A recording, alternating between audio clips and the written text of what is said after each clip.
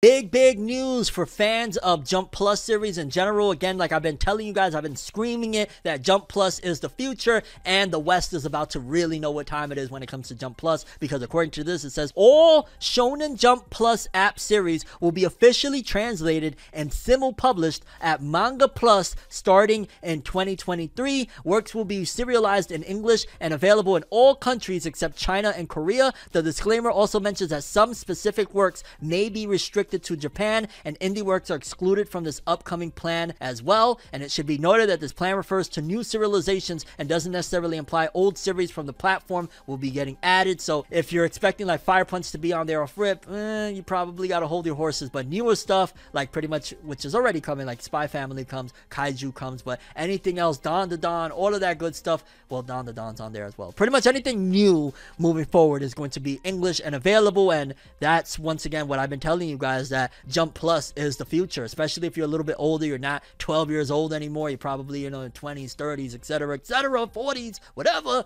You probably are going to be more invested in this when this comes than Jump's regular stuff. Jump is probably going to revert back at some given point to where it all began, with kind of, catering towards younger kids and whatnot, and they're going to probably push us over to Jump Plus to differentiate the audiences and keep us on board. Because realistically, if we had a magazine, a digital app that gave us the manga that catered to us and where we're at in life right now, the stuff we're into right now, we'll probably stay on board as manga and anime fans. However, if Jump is like throwing too much of kiddie stuff or things that we're not interested, it'll kind of turn us off. So I think they're trying to cut the audience, and you guys over here and you guys over here, which is smart from a business standpoint. And either way, it's a big win, because more manga that are from Jump Plus, especially a lot of titles that are probably epic that, hey, we don't get to read, we gotta wait for unofficials and yada yada, will be at our fingertips, and I am here for it, baby. Let's go.